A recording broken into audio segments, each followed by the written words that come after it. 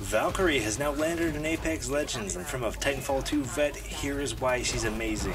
It may be very, very difficult for your smooth brain to comprehend just how complicated Valkyrie can be, but in fact, it doesn't really have to be that way, because she's basically just an Octrain main on meth. And if you don't quite believe me, just look at this gameplay that I captured in some 3v3s over the night, where I'm basically playing like an Octrain, moving as fast as humanly possible, staying out of their line of sight, and getting the drop on every single one of these dumb motherfuckers.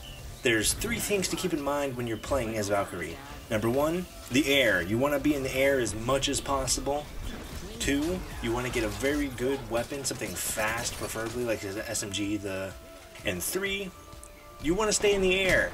Because for some reason these idiots don't know how to hit a fucking moving target when it's flying through the air not that fast.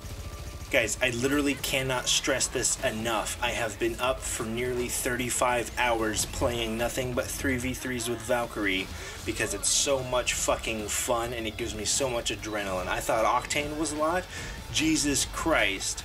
Embrace the bullshit. Play as Valkyrie. Unless I'm in the game, in which case, do not fucking pick Valkyrie. Valkyrie's my fucking character, you piece of shit.